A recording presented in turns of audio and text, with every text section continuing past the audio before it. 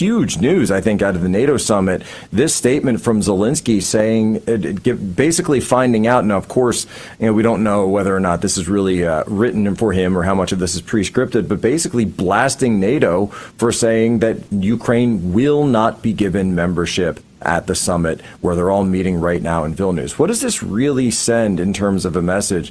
And are they essentially trying to have their cake and eat it too? They're saying, we'll give you the weapons, we'll give you the materiel, but oh, by the way, we won't give you the defensive guarantees, so go have fun fighting the Russians by yourself.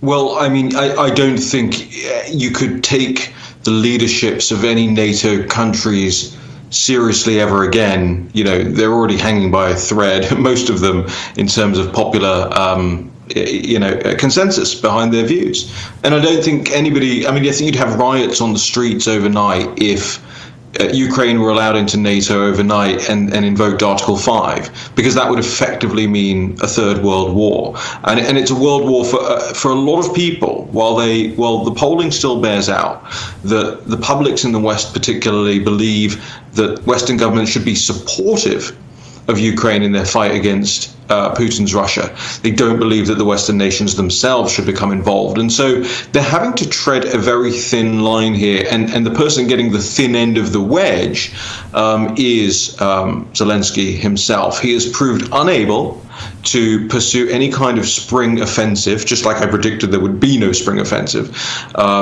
to any measure of success as far as either his Western benefactors or, in fact, his own public are concerned.